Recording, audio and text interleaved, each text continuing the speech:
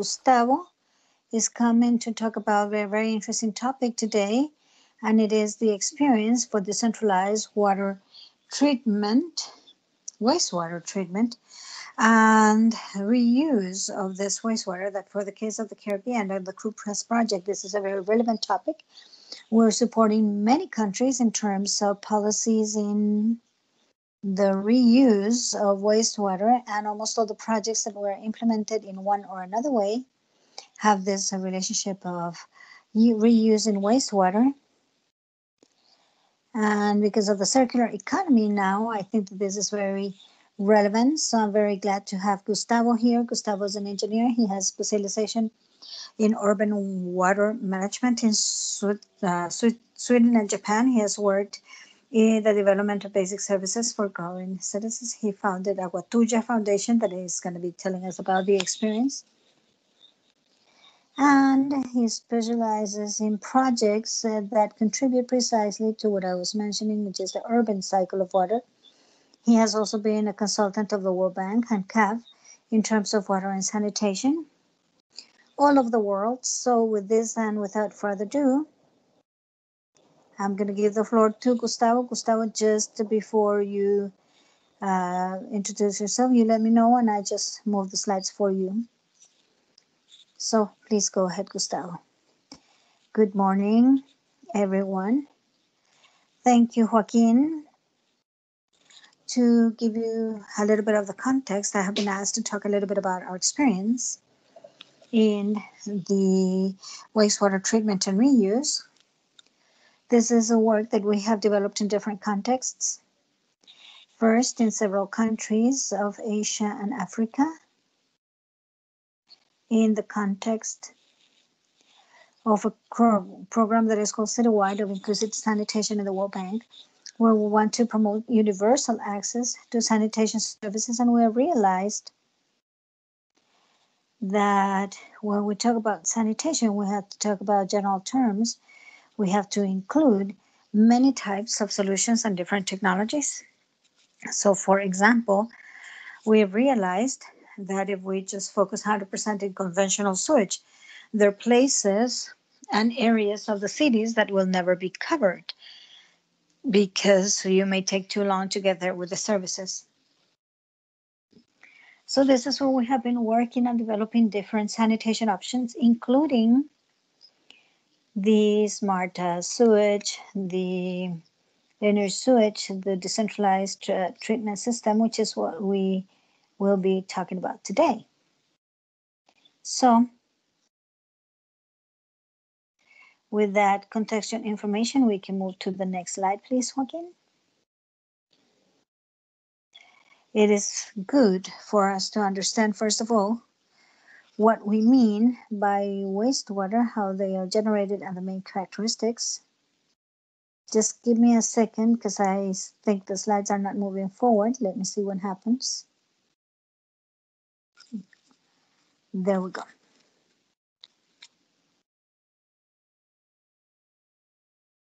Okay.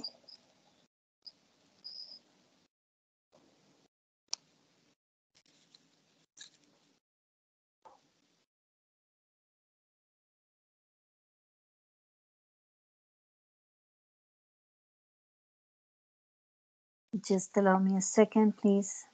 Okay. I think I got it.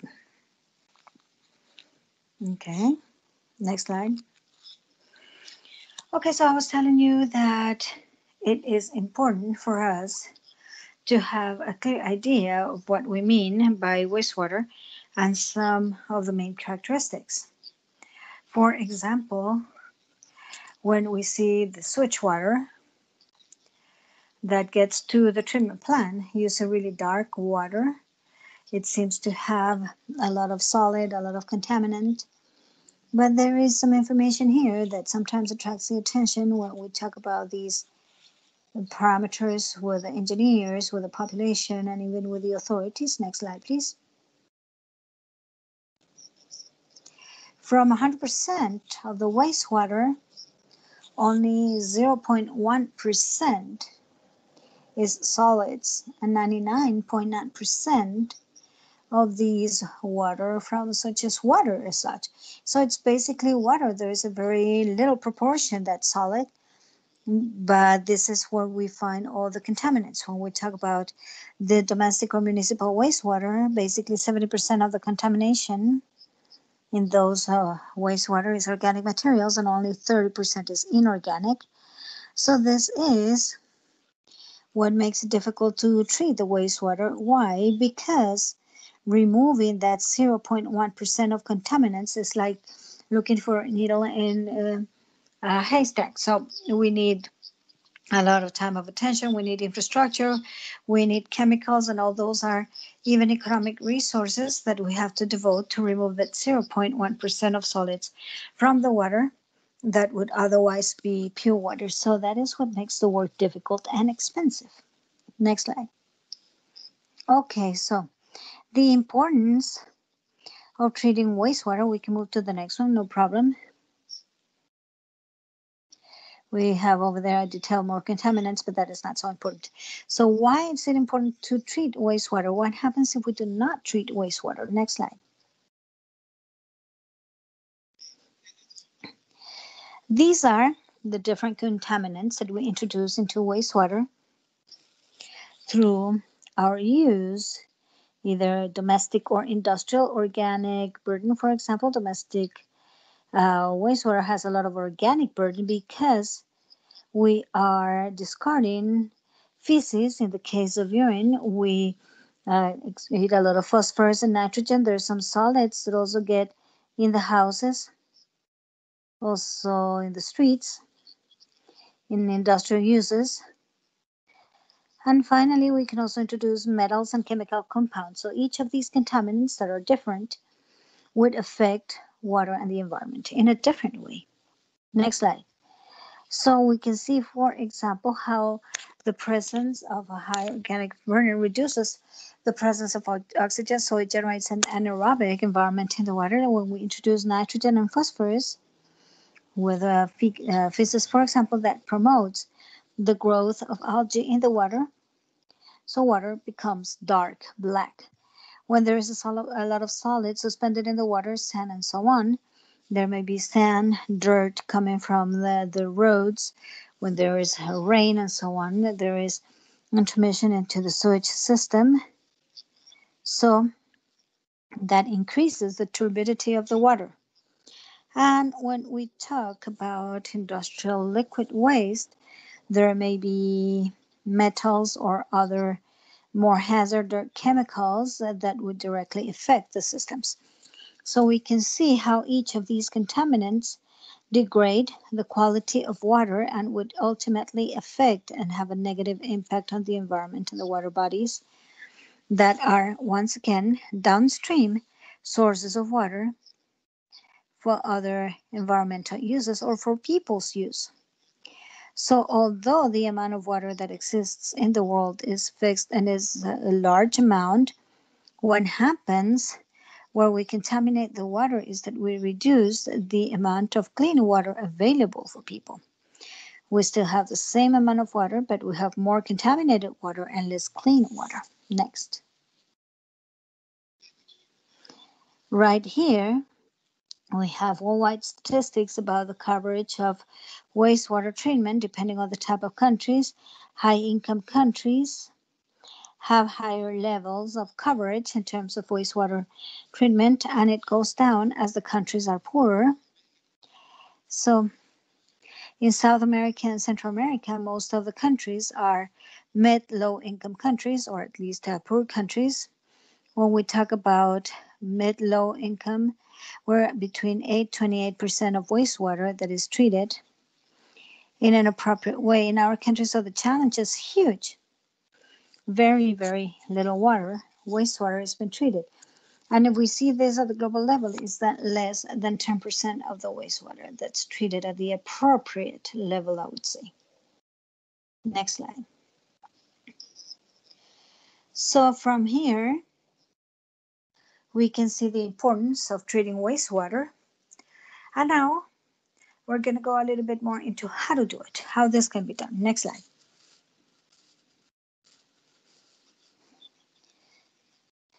When we talk about the water cycle, we can think about evaporation of oceans and forests and trees, the water that falls into the mountains and so on, and goes back as runoff and then infiltration. So that is like the normal water cycle. There is also an urban water cycle, where we're going to focus a little bit more.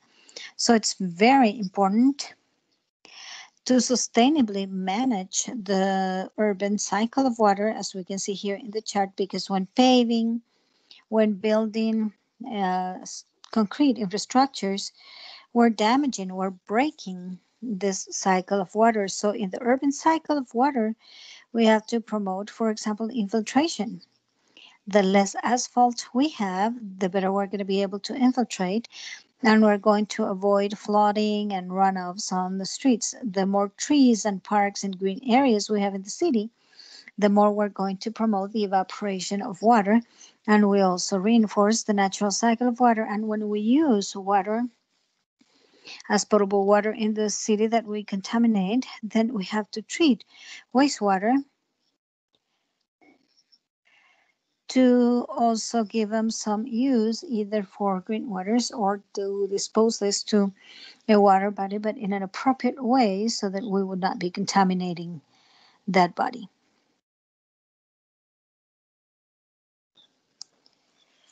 So we can promote this urban cycle of water, or we can damage this. So in order to protect this cycle and in order to protect the environment,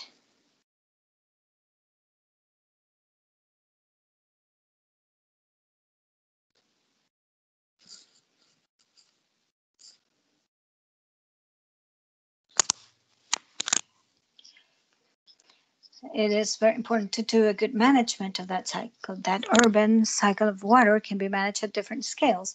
So we go to the smaller scale that is less centralized. We can have rainwater falling on the house, and we have to do whatever is possible to infiltrate it. If there is a rain drainage, then this is where the rainwater has to go. If there is a sewage system, it is not correct to pour rainwater into that sewage because it should only have domestic wastewater. So if there is no sewage network, then we can treat wastewater in situ in the same house. That can be black water or gray water. When we talk about wastewater, this is when we have made any use of the water and we have contaminated them. When we talk about black water, this is water containing feces. And when we talk about gray water, we're talking about the rest of the water, those that do not contain feces, water that come from the sink or the shower and so on. Next slide. So right there, we have the example of treatment in situ that can be very simple as a very traditional or elemental septic tank, or it could be very advanced with a membrane reactor or something intermediate like the one we see now in the image, where we have the primary treatment and the secondary treatment. It can even include disinfection. So the treatment of water can be done at different scales and at different levels of treatment too. Next slide. Now we see a more centralized treatment. So instead of treating in each house, we can treat in groups of houses. It could be neighborhoods and small decentralized plants in maybe districts, or it can even be like the whole city or big areas of the city, and that's what we call centralized treatment. So in the image, we can see a treatment process with the lagoons. In this case, we have modified a lagoon treatment plant that had been abandoned, and we have put this anaerobic reactor that you see to the left. That is an anaerobic reactor that has been put into the drain system to increase the capacity of treatment, avoid smells, and improve the final result. Next slide. So we have been able to see first a completely decentralized treatment in situ, and on the other hand, a centralized treatment. In both cases, or in all cases, it is necessary to have a treatment process to purify the water. And these are the steps. What you see on the screen are the main stages or the components of this treatment line. So it is very important, first of all, and we're going to make a lot of emphasis into this, we have the pre-treatment that allows to separate the larger solid particles, any object that may get there. Sometimes there's bags, plastics, garbage, and so on. Once we have gone through that pre-treatment stage, we get into a primary treatment where we basically everything that is sedimented goes to the bottom. What can float goes up, and then we get an output that would only have suspended solids, and it's not going to have anything settling or anything floating. And then we get into the secondary treatment, which is one step forward. It's a little bit more advanced, and this is where we reduce the organic matter and the organic load or burden that is suspended, so we can eliminate all the sand or the fat and everything, but the organic matter is completely dissolved in the water, and that is going to get into the secondary treatment. And finally, the tertiary treatment is more specialized, where we remove very specific contaminants. It is a more advanced treatment, we could say more expensive. Normally we can remove the nitrogen, the phosphorus, for example, which contribute to a process of the growth of algae in these bodies. And then we can also use a process of water disinfection using chlorine or others. So basically those are the four stages or the four components of the whole treatment process. Wastewater treatment can include one or more of these processes. Just making a pre-treatment is better than not doing anything. Just doing a pre-treatment and a primary treatment is a great step forward. If all the sewage systems in the world would have this primary treatment, or if all the houses had an in situ system that does up to the primary treatment, that could already solve like half of the problem of wastewater in the world. Obviously, it is desirable to have a secondary treatment to remove the organic matter, but with a primary treatment, we can get to 30-40% of the removal of contaminants. As we move forward in the treatment is richer, there's more efficiency in removal, but it is also more expensive. Next, please. Here we're going to make emphasis in the pre-treatment, because in the experiences that we see of municipal systems and community systems and so on, either decentralized or centralized, we see that many times no enough importance is given to the pre-treatment. So the treatment plants end up treating everything. They end up treating solid waste, and as it is with lagoons, for example, it is more difficult to remove those solids after the lagoons than removing them at the entry of the plant. So we have seen that in 80% of the cases of the plants that we have visited in Latin America, in 80% of the cases, there were pre-treatment problems. So by doing a good pre-treatment, it was possible to protect the whole plant and improve the process. Pre-treatment is like a kind of views for the plant. It protects everything that goes downstream. There are lots of types for the pre-treatment. Could be manual or automatic. It could be fixed screens, removable screens. It could be automatic.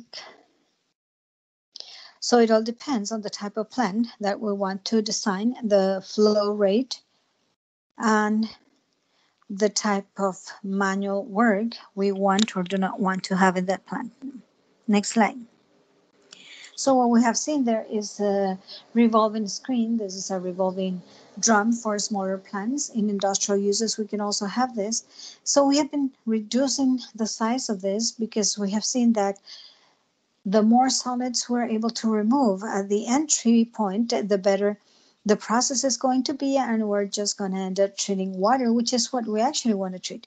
So this has to go to solid waste management. So if the plants in Bolivia, for example, many years ago, they had fixed screens with a separation of 10 centimeters.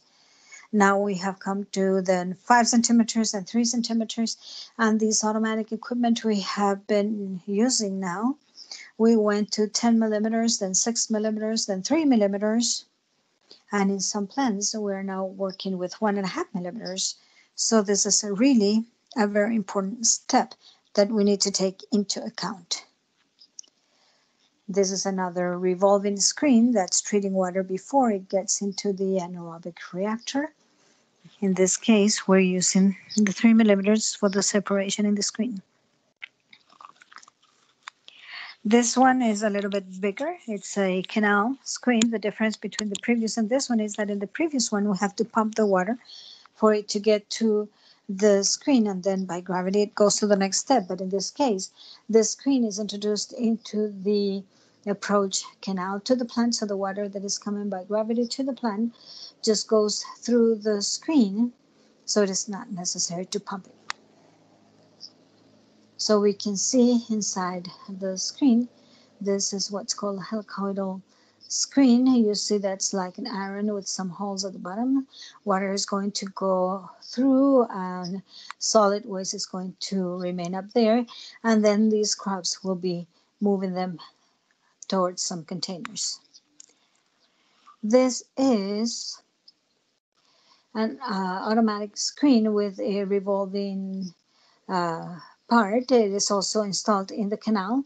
This type of screen can manage big flow rates from 10 liters per second up to more than 100. So we can put several of them in parallel. So these rotating screens are usually for larger plants, and those with the drum or the helicoidals for smaller plants. Okay, next. Right here, we can see that we have the output where the solid waste, this little cart where the solid waste falls. So when it's manual, it really generates a lot of work for the operator, so that implies a lot of costs also, and if the work is not done, then the plant may be affected. Next slide. In this case, this is an elevator station. This is an elevator station where the wastewater is pumped towards a plant that is several kilometers away. But in that station, I mean, in all elevated stations, we can do the pre-treatment to remove the solids. Next. That was the pre-treatment. Then the primary treatment is basically to get the sediments and then see the floating materials. I'm not going to get into a lot of details for the primary treatment, but now we can talk a little bit more about the secondary treatment, where we want to remove the organic matter, the biological load over there. So we can see here an example that can be used both in situ solutions as well as in community or neighborhood solutions, either decentralized or centralized. To the left, we see basically a septic tank, two-chamber septic tank. This is how we're going to have the primary treatment. It's just a separation of sediments and the degreasing. Then we can see the primary treatment and the secondary treatment, where we can separate the organic matter. We can consider, for example, an aerobic treatment, where we put water into the water, we make it bubble, we feed the aerobic organisms nerves, and when they grow and develop, they are going to generate some biofilms. In this case, we see a treatment plant that has a support means there is some aeration,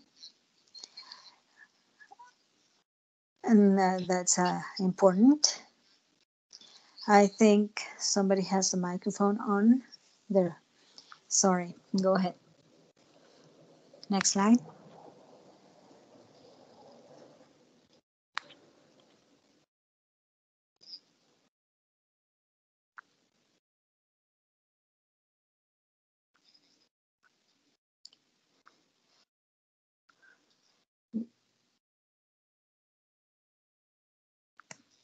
Okay, this is a picture of the same plan, organic load reduction. In the secondary treatment, there may be anaerobic or aerobic processes. The aerobic processes consume energy because we have to inject air into the water. And in both cases, in the aerobic as well as the anaerobic processes, there is always going to be sludge generation that we have to remove from the treatment plant.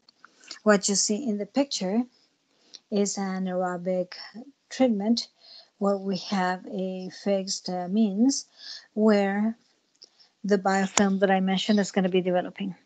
There is a very interesting characteristic here about the anaerobic characteristic, and is that it generates less sludge than the aerobic, because the sludge is digested in the process, because the digested sludge that comes out of an anaerobic treatment can be dried at the sun, and then it can be introduced as a soil improving agent. While when we have aerobic secondary treatment, once the sludge is generated in a greater amount, it has to be removed more often, and then it has to be treated. First, it has to be stabilized. So in that case, and many times, there is an anaerobic reactor specifically for the treatment of the sludge. Next slide. This is the same type of plants. We use that technology basically for in situ solutions and for solution of decentralized water treatment. That could be either a hospital, school, some houses, like a part of a neighborhood that we know has, I don't know, 10,000 inhabitants, for example. So we can use this type of modular technology in a decentralized way. Next slide.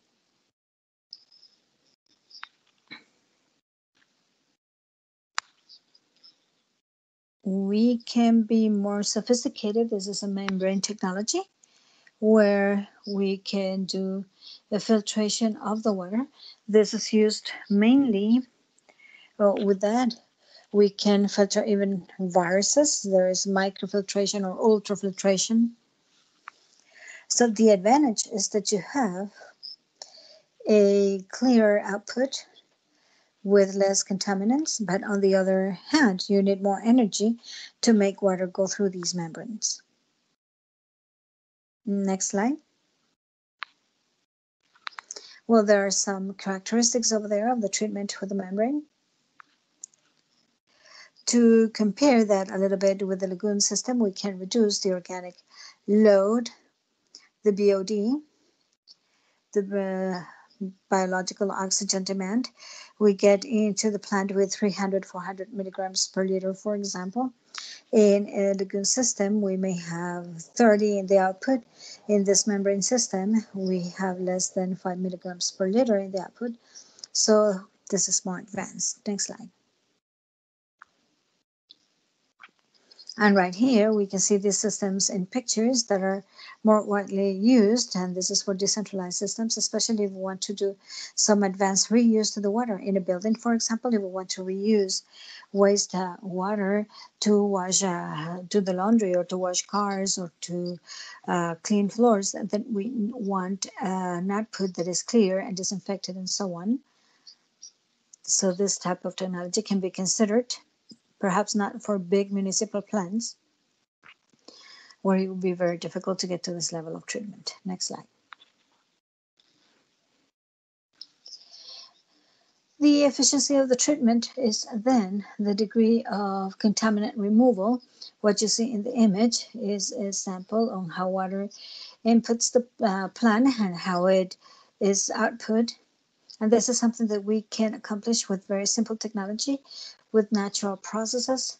It is not necessarily necessary to get to membranes or very sophisticated processes to accomplish a removal of 90% of the contaminants, which is what you currently see in the picture. Next slide.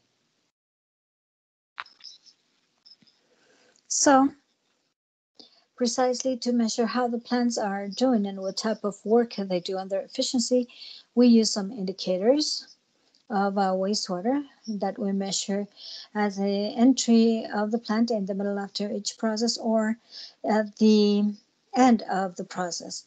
The main control parameters we use is temperature, conductivity, pH, organic matter that we mentioned before, as biological oxygen demand or chemical oxygen demand, the total suspended solids, the nutrients which be nitrogen, phosphorus, fecal coliforms, other parasites, oils and grease. So we can measure other parameters, but the main ones, the ones that we usually have to measure to comply with the environmental routines, is these parameters we have here. Next slide. So we here want to share something about our experience in the field with simple treatment plants, semi-decentralized, between 1,000 and 30,000 inhabitants, where with a combination of pre-treatment processes, the anaerobic process, then anaerobic process that is very simple, we can get to these levels of efficiency. So you can see over there how in organic load and DBO we can get into the plant between 300, 400 up to 600 milligrams per liter, and the output is in less than 30. So the efficiency of removal in these plants, no matter how simple they are, may be of 90-95% without any problem. And you can also see that the efficiency for the removal of nutrients is low. We see over there in the image to the right only 37% of removal of nitrogen and only 39% of reduction or removal of phosphorus. This is because of a couple of things. Number one, because these are simple plants where we do not have a process of to remove the nitrogen, and we don't have any chemical precipitation process to remove the phosphorus. So in these cases, that we have not come to that advanced level, and we have not wanted to do that because the water from these plants that I'm going to tell you about and that I'm going to show you in some later images are all for the reuse water, wastewater reuse in reforestation, in agriculture, irrigation, and so on. So it makes no sense to remove all the nitrogen and the phosphorus because we would be removing the nutrients for the plants, while the soil and the plants can help us do this treatment, this removal of nitrogen and phosphorus without a cost, basically. So when do we have to remove nitrogen and phosphorus? Well, this is when we are powering into a water body, especially if you are powering into a lagoon. So in order not to contaminate this lagoon, it makes a lot of sense to invest in the removal of the nutrients. But if the reuse is going to be for agricultural irrigation, you do not remove those two. Next slide. And the same thing in terms of sludge. You will want to reuse the sludge because that's what's desirable, because they can become a soil improving agent. It improves the structure of the soil. So it is very important to do the monitoring of the quality of the sludge. So especially we have to see that there are no heavy metals. So when you do the treatment of the wastewater in the whole city, for example, and the area for the collection of wastewater includes industrial areas, industrial parks, shops, factories, and so on. Very likely, these liquid industrial waste gets into the sewage, gets into the treatment plant, and the heavy metals will come up in the sludge. If we exceed certain levels, then the sludge cannot be used in agriculture because of the heavy metals. When we work in a more decentralized way and we attend, for example, some dorm districts where people live, where there's condos, urbanizations, houses, and so on, where there is no big industrial areas, then it is easier because we do not have that presence of heavy metals in the wastewater, and therefore the sludge is not deposited. Next slide. And we have here the topic of the nutrients, the sludge. also has nutrients that can be used by the soil and the plants when we use that sludge. There's nitrogen, phosphorus, as well as ammonia in the sludge. Next slide. Now I'm going to show a little bit of the specific experiences that we have implemented in the last 10-15 years in Bolivia. This one, for example, is a plant for an urban center of 10,000 inhabitants. The plant is 2 kilometers from the urban center. At the distance, you can see a little bit of the urban part. But what is interesting in this part is that the water that used to end up in the river now comes to this plant. It is treated, and the water that is treated helps to irrigate all the plantations around. If I'm not wrong, it's 60 hectares around the plant, and you can see the corn over there. This plant do not have a disinfection phase, so we'll use other barriers. In this case, with the treated water, we irrigate alfalfa and corn, not lettuce, not tomato, or food that can be consumed raw, but just a food that is, or produce that is processed or cooked. This is an image on how the farmers who are neighbors to the plant, how they connect their hoses to a collection canal that is around the plant, and with the treated water, they irrigate the corn. Next slide.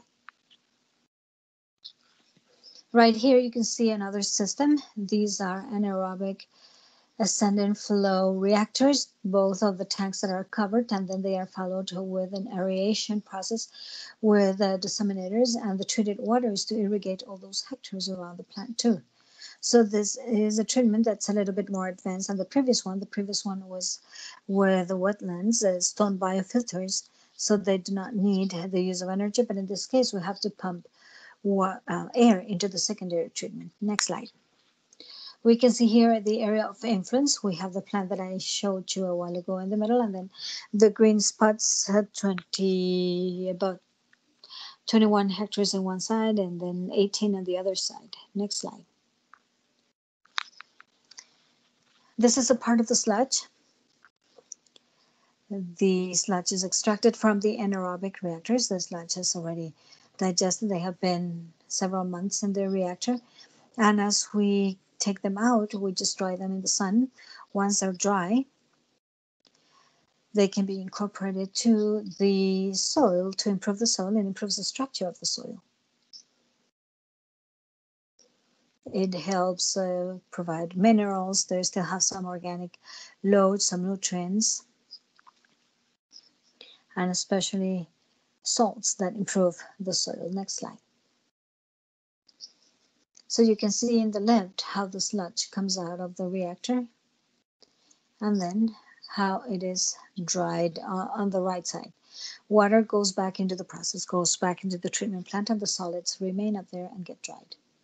Next slide. This is a plant specifically for sludge treatment. So in this plant, we bring sludge that is extracted from the aerobic treatment of other wastewater plants, or it could also be sludge coming from septic tanks from in situ solutions. So there may be a tank truck that collects from some city areas that do not have a sewage system, and they have septic tanks, so they collect the septic sludge, and that can be treated in a plant of this type or a different type. But this is a sludge treatment plant.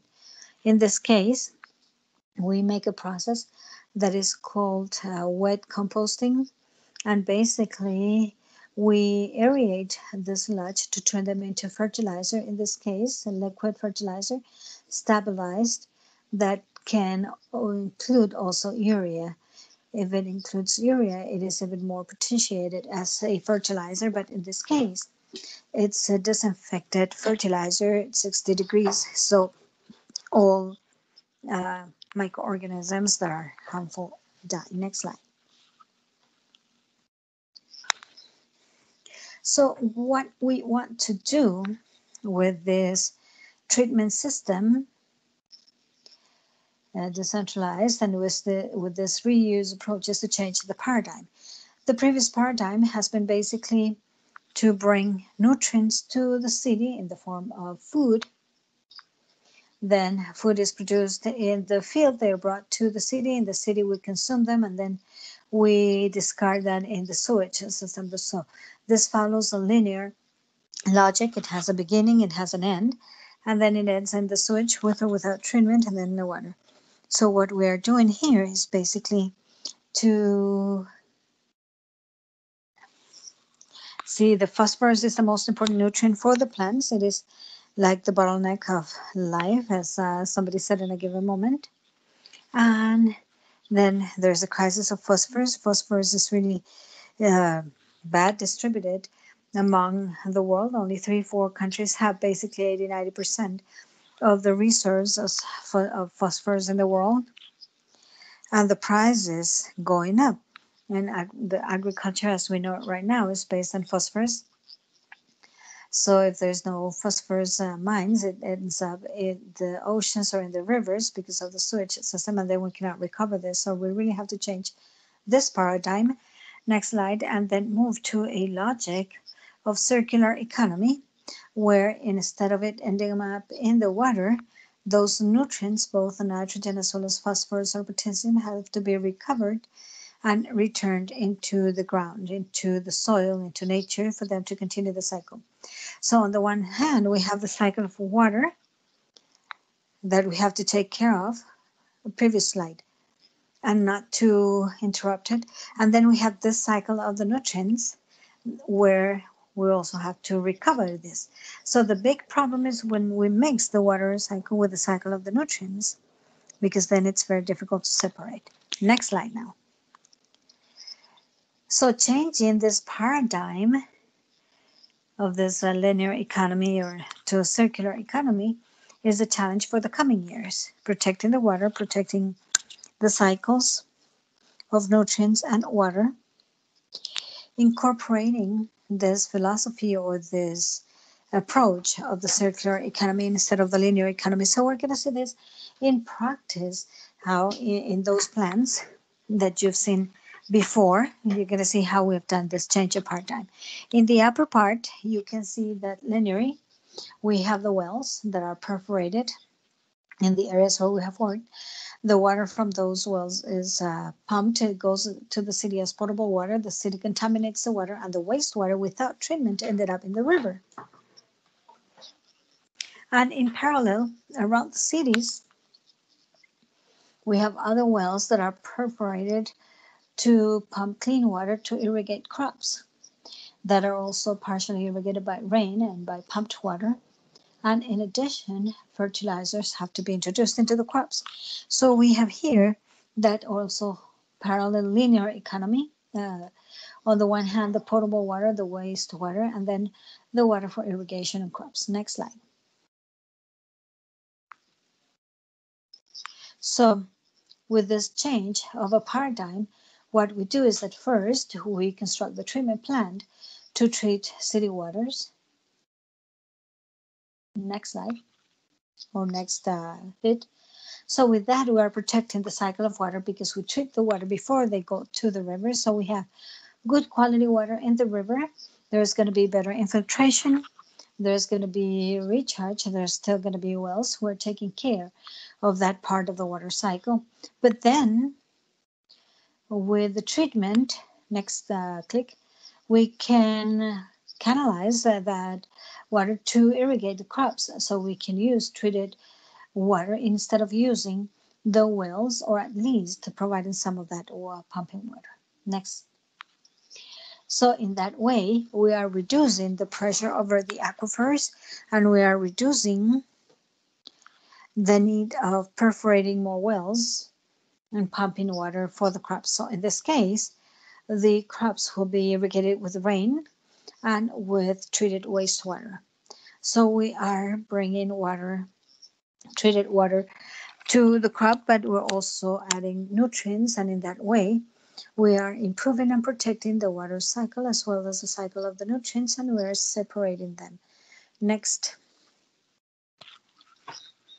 So right here, you can see as a case study, 3 intermediate cities, one of them 30,000 inhabitants or 20,000 inhabitants, if I'm not wrong. The other one is 10,000. The other one is even smaller, is about 5,000 inhabitants. It's the same region. So it's 3 small urban centers in that region. And we have agricultural activity between these urban centers. And to the left, you can see a lake that used to be contaminated with the wastewater of these 3 urban centers. Next. So what we've done is an analysis to compare, looking at these 3 locations and see what happened with the wastewater under this linear economy scheme, where they were not treated and just poured into the river, and what happens now when the water is treated and reused for agricultural activities. In the case of the organic load, for example, if there used to be 241,000 kilos per year getting into the river, now it's only 6,000 getting into the river. So there's been a reduction of 35,000 kilos. That's a reduction of 97% of organic load ending in the river. So it is not 100%, it's 97%. Why? Because number one, the treatment is not perfect, it doesn't have 100% efficiency. And number two, because only 60% of the water ends up irrigating the crops, and 40% of the water is discharged in the river, but once it's treated. So the farmers do not irrigate the whole year. In the past, when they just depended on the water, they had only 1 harvest per year. Now they have 2 harvests per year. So sometimes they do not irrigate, usually because it's raining, but so that's 40% still goes to the river, but already treated. Something similar happens with suspended solids. As you can see, for nutrients, it's less because of what we have mentioned already, but there is a reduction of approximately 60% of nutrients that do not end up in the river, but in the agricultural field, without having a sophisticated treatment like chemical precipitation or any other. With simple technologies, but going through the reuse, we can get to that remission of 60% of the nutrients. And finally, we can also reduce the import of fertilizers, because part of the fertilization is done through the treated wastewater. We would also be reducing, in this case, into 196,000 cubic meters per year, the production of clean water for irrigation. We will be reducing the pressure on these wells. So many of those wells will not be needed for irrigation. Next slide, and just to come to wrap up and some conclusions. Well, first of all, the best treatment is that there is no need to treat, right? If we can have sanitation systems that do not use water or that use less water, that would be best. If we already have sanitation processes that, like sewage systems or what we have talked about, then we can treat the wastewater with different technologies and at different scales. Once again, the most basic treatment is better than not having anything. If we just have a septic tank, that's a big thing. If we go to a secondary treatment, even better. We can do this in situ. We can do this in condos, in small neighborhoods, in small urban centers, or at the level of the big city too. So no matter the scale, in all scales, we can have either a very simple or a very advanced treatment. There is a whole range of possibilities. This is very interesting and very important for our projects. The fact that the decentralization of the treatment facilitates the reuse of treated water and sludges. The closer we are to the contamination point, the better. I mean, it is true that when we have big treatment plants, the cost per capita goes down, the cost per capita of the treatment. But when we take into account the costs of the whole solution, including the collection networks, the pumping stations, the energy for the pumping stations, and so on. So those big plans are not necessarily like the least expensive solution. When there are many pumping stations, very likely the cost for the collection of the wastewater is going to be higher than the cost of the treatment. On the side of the costs. Now, on the side of the efficiency and the possibility of the reuse of wastewater, it is more interesting to decentralize because we don't have the contamination from the industries. This is where water can be reused. So we need many smaller areas for the wastewater treatment. So if we locate the treatment plants strategically in places where we can use them, then we will be recovering nutrients, we will be implementing a philosophy of a circular economy, and in addition, we're reducing costs. And of course, this can generate multiple benefits, not just from the point of view of health and the environment, but also financial and economic benefits when you save resources, when you recycle, when you reuse. So I think that was the last slide, and thank you very much. We can move to the next one. If there is any question, doubt, or conversation you may have, I'm available. Gustavo, thank you very much. That was an excellent presentation, extremely relevant to the crew class and with a very good timing. So I think that we're going to have a great opportunity to discuss. We are getting some comments and questions in the chat. So I would like perhaps to open the space. I have a lot of questions, but I would like to give a space for the participants. There was a question from Guillermo from Conagua. Guillermo, if you are there, would you like to open the microphone and ask your question?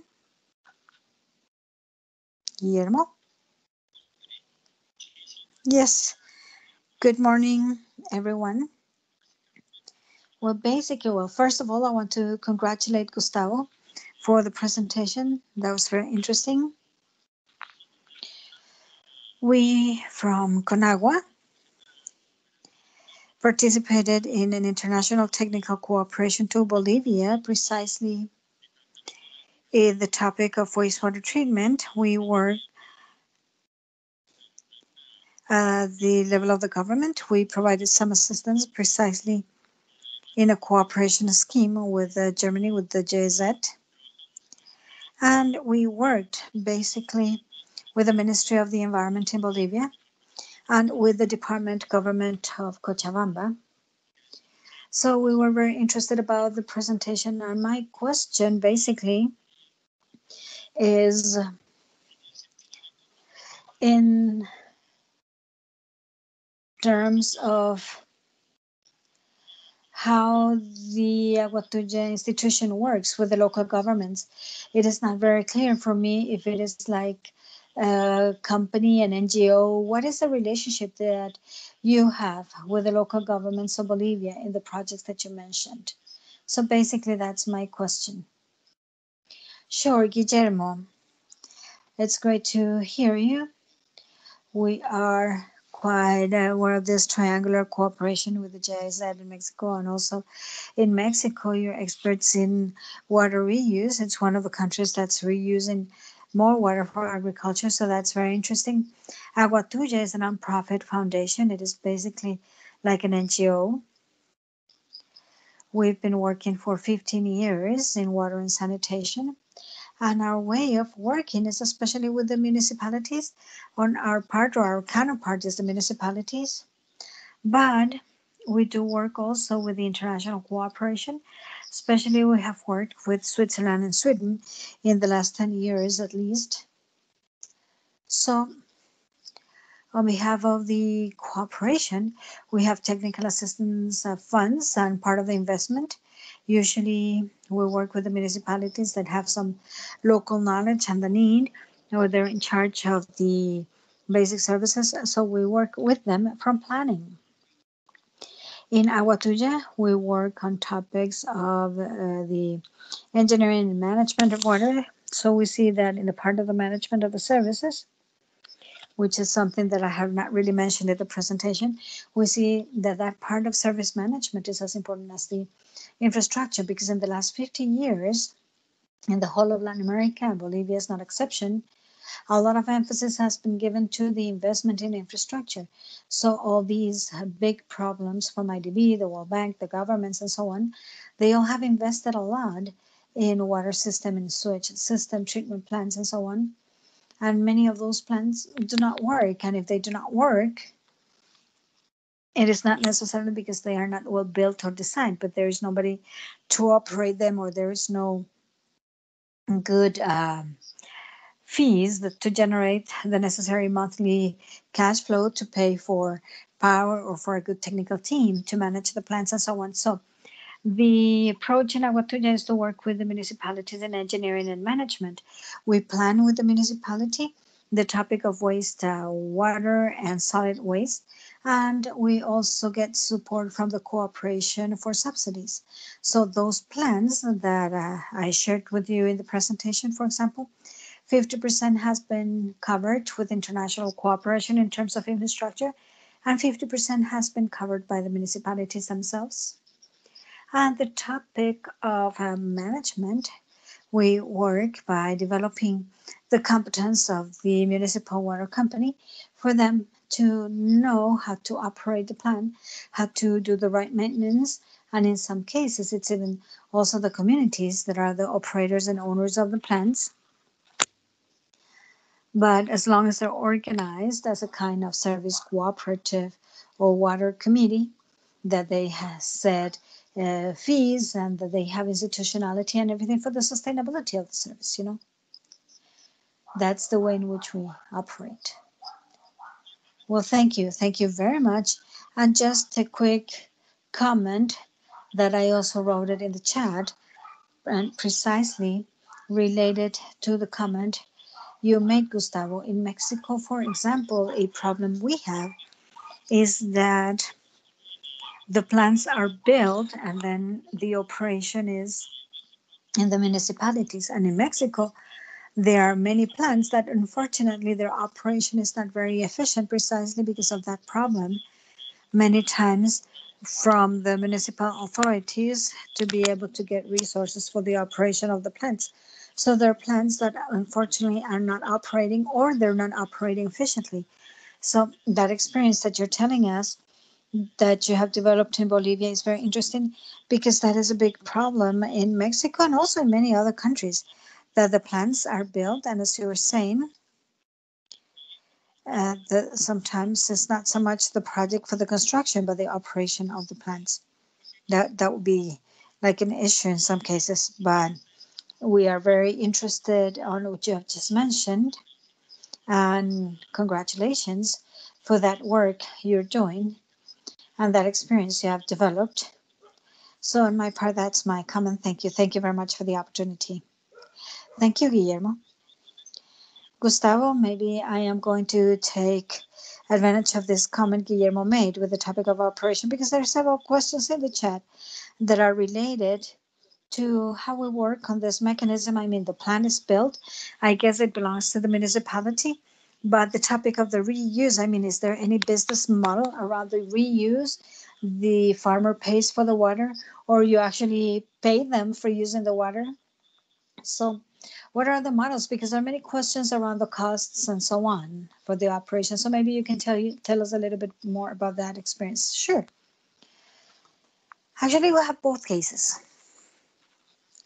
In some cases, it is the municipality itself that delivers the water and charges either by cubic meter or by pumping hour.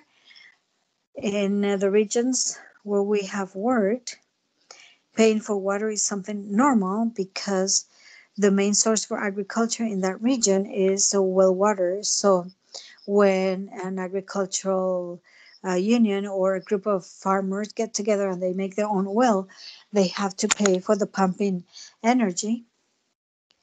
So they charge for pumping hour. But on the other hand, at the municipal level, there has been another interesting case, which is that the community that is interested in irrigation water has given some plots for the construction of the plant, which would otherwise be very complicated to get the land for the construction of the plant, especially when we're talking about peri-urban or urban areas, or nobody wants to have a treatment plant in their backyard, right? So there's a lot of social resistance to the construction of these plants.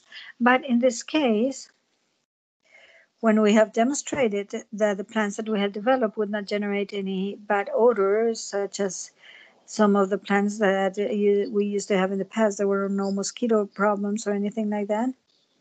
So the farmers, on their own benefit, would say, okay,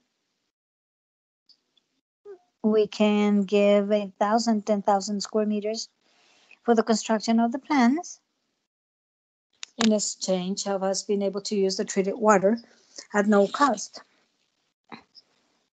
So that was another model that also was used, but it has given us a way to work with these plants without opposition because it was for their own interest. So it's been an interesting experience. Great. And tell us a little bit, the cost of the operation.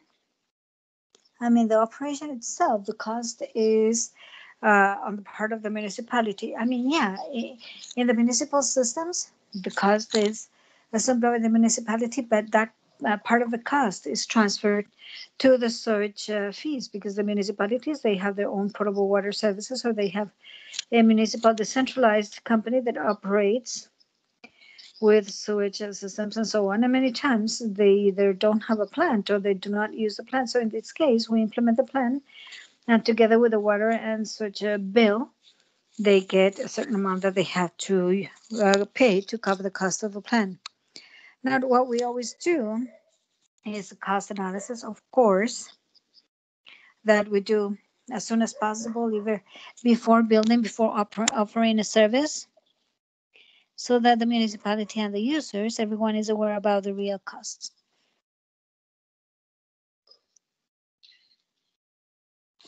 So we make a cost analysis with two sides, the capex and opex, the investment by component, and how much each component lasts in time, like the pumps that have to be uh, replaced every 5, 7, 10 years maximum, especially if they're not so big, but the civil works that may last 20, 30 years. So whatever is used. And then we have the part of OPEX, operation and maintenance. So how much is needed every month to operate and maintain the plan? Salaries, power and input and so on. So we make the calculation and we bring it to a cost per capita or a cost per cubic meter. And the methodology we use is an equivalent cost. We have a couple of publications that we have done in Agua Tuya about this topic that have been very useful. Because when we have all that cost for investment as well as operation maintenance per capita, then we say, okay, for this plan, for the service to last forever for children and grandchildren, then we more or less need so many dollars per month, per person, or per household. So we get to like a total cost per household. So just to say that a plant, one of these that we see is completely sustainable with a payment of, let's say, $2 or $2.50 per month per household. So that would make the service 100% sustainable. But suddenly, some people cannot pay that rate of $2.50 per month, but maybe they can pay for $1 or $1.50. So we see that with $1.50 per household per month, you can cover 100% of the cost of operation and maintenance. And part of the cost for the maintenance of the capital for the investment. So that part is subsidized by the municipal government. In other cases, maybe the users can cover this through the rates, and that's much better, but that is not always the case. Okay, so I don't know if I still have this. This is like the costing tool in beta, the work that you did with the World Bank. The citywide inclusive sanitation, Gustavo participated. I don't know, you can see my screen. Yes, we can see your screen. we have this costing tool because there's a couple of questions about the costs. And this is a tool that, well, Gustavo took me a tour of this a couple of months ago, and I think it is very interesting. And at the end, this ends up being like a database where you put together the costs from different experiences. And so by region, by country, and by technology, you can have kind of an approach to the costs of a project. So I think that this is a component that we can do in the future as part of the academy, where we can go deeper into this cost topics using this tool. But this is more like an announcement or than anything else. Gustavo, there is a question from David. David, maybe you want to open your camera and your microphone. Well, thank you very much, Gustavo, for the excellent presentation. And thank you, Joaquin. I think that these the argument we use to introduce centralized systems is very interesting because we're talking about the cost. And in Cochabamba, with some exercises we did with IDB, we realized that sometimes putting primary and secondary to replace the most elaborated plans was convenient for reuse to make it effective and reduce the cost in order to obtain this reuse by the farmer. So my question was around the costs. The average cost that you could have, what would it be by cubic meter of the treated water in a plant, for example, for 10,000 inhabitants? And from there, we can extrapolate. And thank you very much for this instrument that Joaquin is also sharing. I think it's very useful. So just the reference of investment cost, we're talking about the initial capex that will have to be provided by the municipality as well as by the funding entity in this case.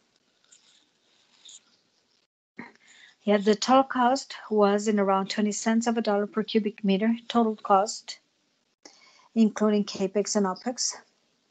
So I would say half of that was the capex, half of that was the opex. But I have some templates with all the detail that you can also find in the cloud. So I can send you the link for you to have access to that information. Actually, the calculation comes from this methodology that we have used with the World Bank that Joaquin was mentioning a while ago. And in the chat, I've put the link to that, which is costingtool.com. It's into, I put it in the chat of the group. And precisely in that tool, we make this analysis of the capex and opex, but not just for the treatment plant, but for all the sanitation chain. What goes inside the house, the joints, the collection network, and finally the treatment, and even putting things into the reuse. Because that analysis has to be done for the whole sanitation solution. In terms of the treatment, the number that I have in my memory is about 20 cents of a dollar per cubic meter. Thank you very much, Gustavo. Yeah, the bigger the plant, the lower that would be, okay? Super, thank you, David. And we also have some other questions in the chat. Let me see. The topic of business models has already been commented. I've seen another one here.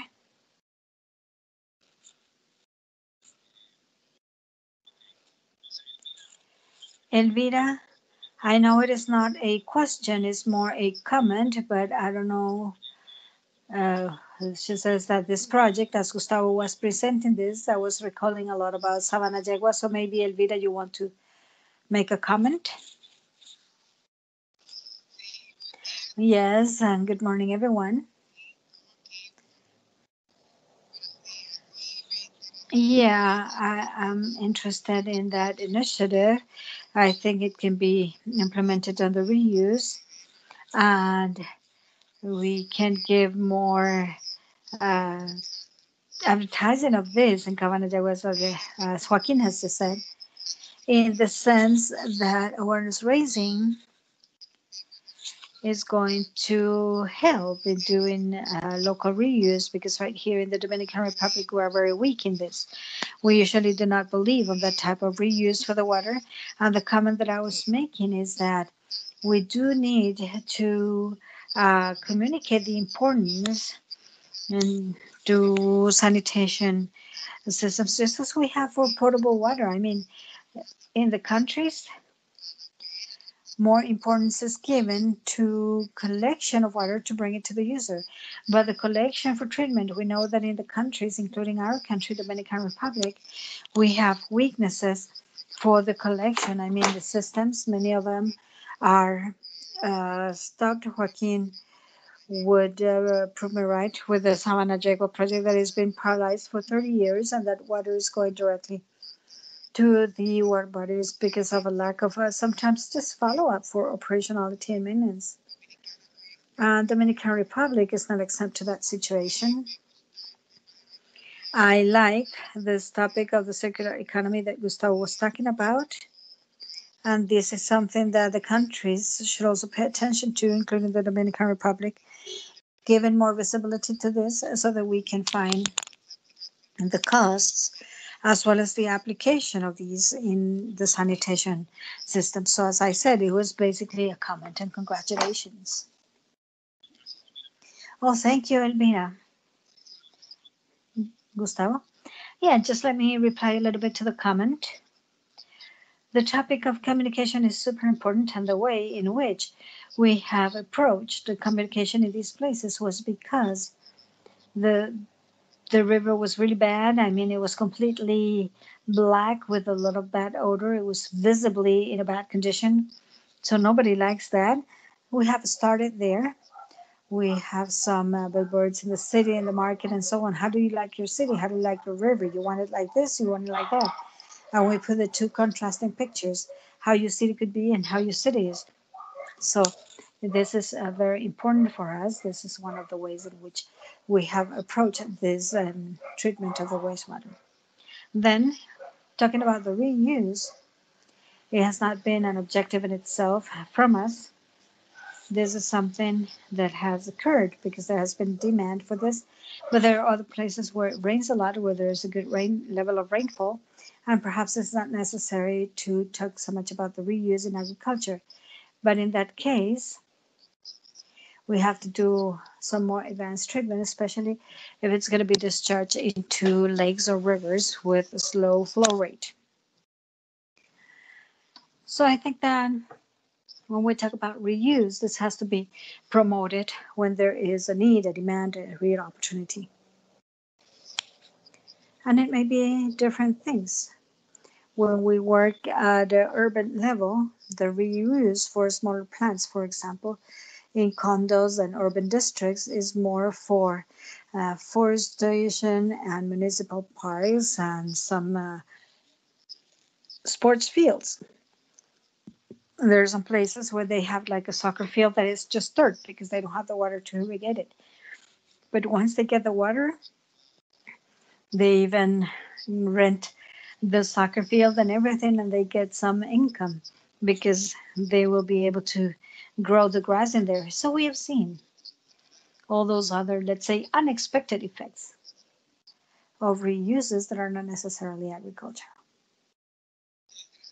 Thank you very much. I have posted my email on the chat if somebody would like to have a clarification or some additional information. Super, Gustavo. Thank you very much. And Leah, maybe you want to open the microphone and tell us a little bit or ask your question.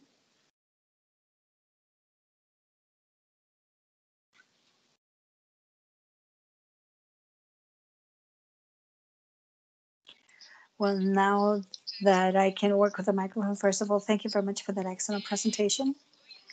I am 100% in agreement that the minimum treatment is better than no treatment at all.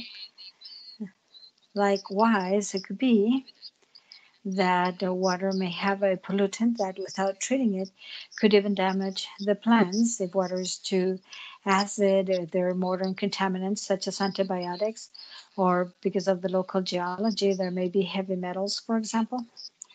So my question is, if those, let's say, special or modern contaminants have been localized in Bolivia, if you have identified them or treated them, because I know that in the case of antibiotics, it is very complicated and it's also very costly to treat them. So my question is, up to which point water has been analyzed, and if there has been some analysis in the plants, for example.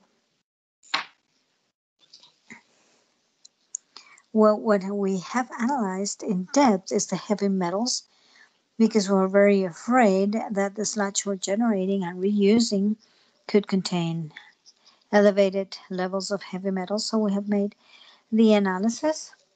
We had uh, chrome and zinc and cadmium and several others, and they were all within ranges that are not harmful. Actually, the sludge complied with the Swedish standards. This is what we're working with the Swedish embassy. In Bolivia, we do not have regulations for that. So it complied with the parameters from Sweden in terms of antibiotics. And those emerging contaminants or new contaminants, we have not made any study, any analysis yet. However, in many places where they've done those studies and where they want to remove those contaminants, they're using some processes, and we're using the ascending flow anaerobic reactors. In the case of the artificial wetlands with or without plants, in the case of those that have plants, there should be some removal of those new contaminants, but this is not something that we have measured or controlled in any other way. Thank you. I think that even in those rural areas, those emerging contaminants are not as frequent as they may be in big cities, like in other countries. In the case of the heavy metals, is there any reason why? I mean, if you were expecting high contents, my question is, why were you expecting high contents? And if you have detected any reason of why they were not over some of these limit values, because as I understand, they had not been treated. No, it was not that we expected those high levels, but we had those high levels. We were collecting the waters from small urban centers. So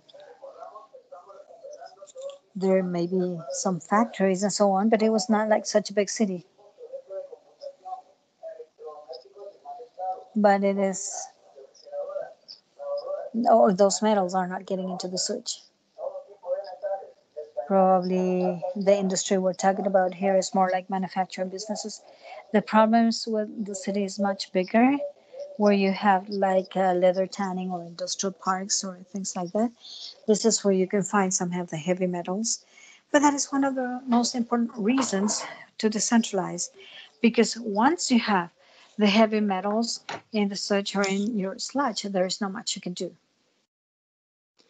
It is not worth treating the sludge to remove the heavy metal. The cost benefit is not worth it. So it's better to do that, and decentralization is the key point.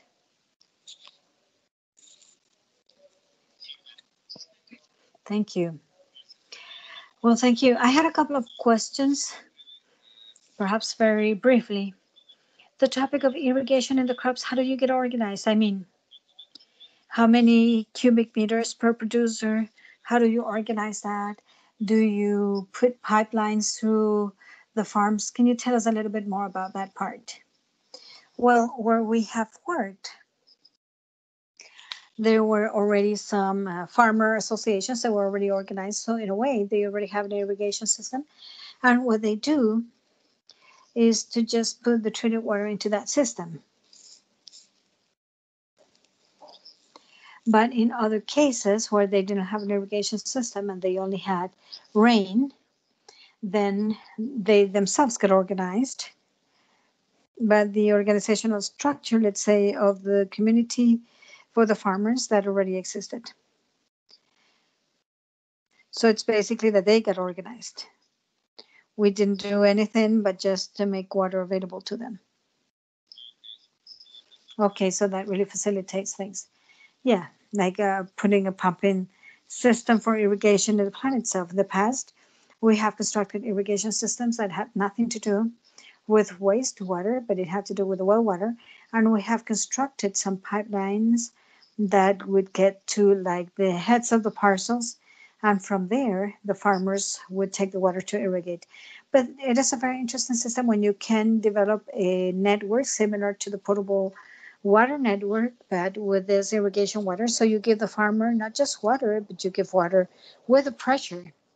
So in that case, they could use either dripping micro sprays, and so on. So the value is even more because you're giving them water and power, right? But in terms of wastewater, what we have done so far, the experiences so far have been of irrigation by gravity or pumping to the parcel or to a canal that they may have had and under their own organization. Okay. I get the idea now, and I don't know if you have had any experience. Oh, could I ask something, please? I'm Patricia from Honduras. I just want to continue with this topic of agriculture, and I'm sorry to interrupt. Go ahead, Patricia. I just wanted to ask, with the topic of irrigation, I'm an agronomist engineer, and this topic of irrigation is very interesting because the state provided this water with a low level of potassium that is very soluble for the plants. And they made like a difference between the application of fertilizer, nitrogen, and potassium, what is commonly done in fertilization, and what they had in treated water. They made a cost benefit analysis. And we've made this study, and it's been interesting and important because it also brings me to another topic. Treated water or untreated water, they have higher levels of salinity than the fresh water. So it is not a good idea to irrigate exclusively with wastewater because then we run the risk of salinizing the soil. So it's what's ideal is to use the treated water as supplementary irrigation, supplementary to rain or supplementary to normal well irrigation. We have made studies in terms of sludge treatment when we generated the liquid fertilizer using the wastewater and the sludges. We have done the process of wet composting by aeration and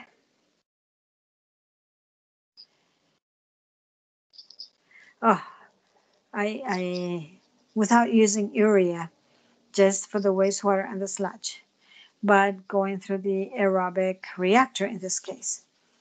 In that case, we've made a study. I am not a specialist in that topic, so I do not have like all the information. We have worked with the Proimpa Foundation in Bolivia that they are experts in but the crops of potato and corn and so on. So we have done some control parcels with them precisely to determine the availability of the nutrients for the plants, the increase in production, etc. And the results have been very positive, but I don't have the numbers right now. But if you need that information, I can send you that via email. Where the effect has been visual and completely evident has been in one of the pictures that I showed you, where we had the corn around the plant, especially because of this security that they were going to have the water supply. Because when they depended only on rain, they were waiting and waiting and waiting for rain to fall, and many times they would go over the time of the crops. So they were just depending a lot on that very valuable factor. And since the plan came to the place, they can plant the corn on the best day of the year to plant. They do that. And then whether or not it rains, their harvest is guaranteed because they use this wastewater. So they could be confident about that. And they have gone from one harvest a year to two harvests a year. And they were saying, no, my corn's bigger, my cobs are bigger, plants are taller. So the improvement was completely evident. So we have to see this at a longer term. I have to combine with other types of irrigation so that we do not make the soil more saline. There are some places where soil is more acid, and in those places it's great. It's a great thing because when you put organic matter and salts to the soil, you're improving it a lot. The problem may be in places where water is already saline, where the soil is already saline, so we have to take all this into account. Excellent. Thank you very much. Thank you, Patricia, for the question. There was a question here. I don't see it now, but I read it initially, and it has to do with the type of technology, Gustavo. I mean, you're using, and I can ask my question into this one. You're already using the aerobic part. You're using the biofilters of intermittent flow, I guess. I don't know if it's just one step or if you do some type of recirculation. That's my question. And the other part of it is why not using the wetlands, or why don't we see the wetlands in these systems? What is the experience you have with the use of those wetlands? And I asked Rosa's question too. She's asking about this anaerobic combination with the wetlands. Is there no issues of lack of oxygen for the plants in the wetland? So it's like a big combo of things. Sure.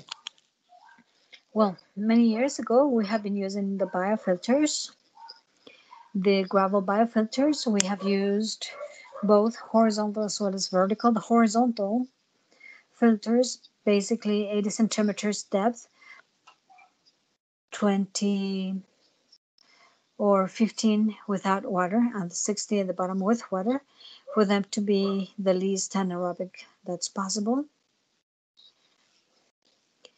Some of them are with plants, some others without plants. The fact of putting the plants also implies work and additional expenses. So in some cases where we didn't have that will from the municipality of having somebody that is in charge of checking all the plants and everything, we have let that just as a gravel biofilter without plants.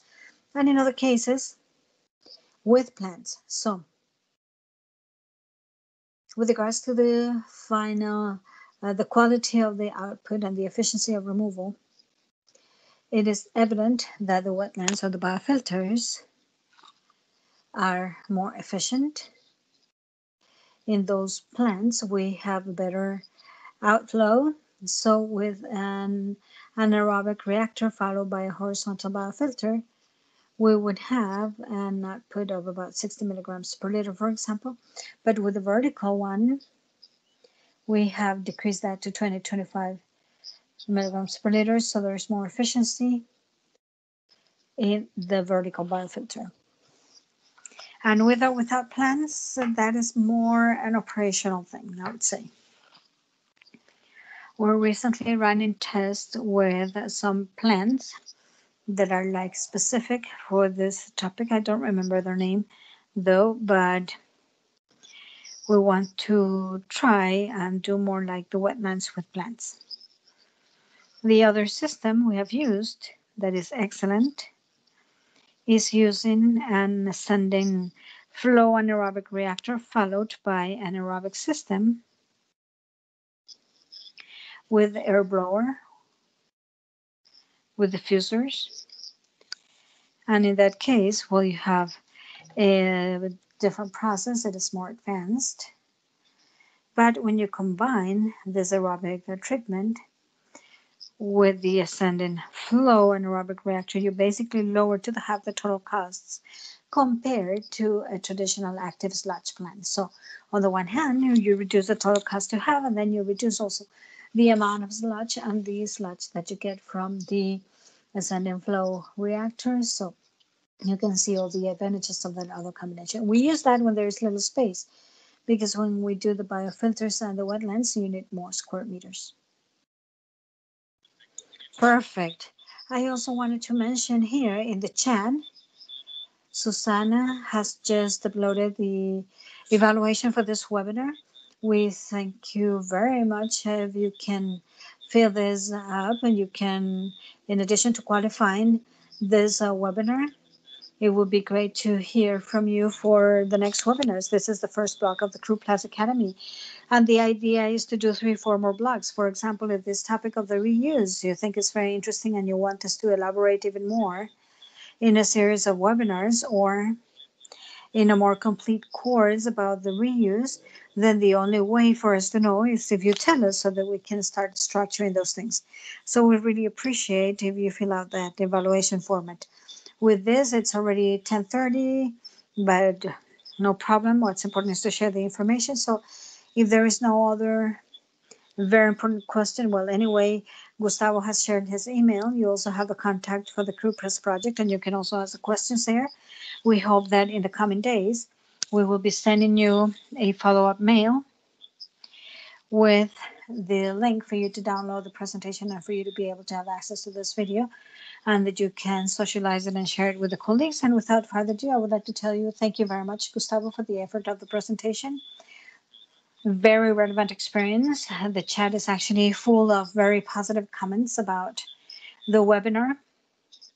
So really, thank you very much. And we hope that we can count on you in coming webinars. No, thank you all very much. It's been a pleasure. See you soon. Perfect. Perfect. Bye-bye, everyone. Stay safe. Thank you all.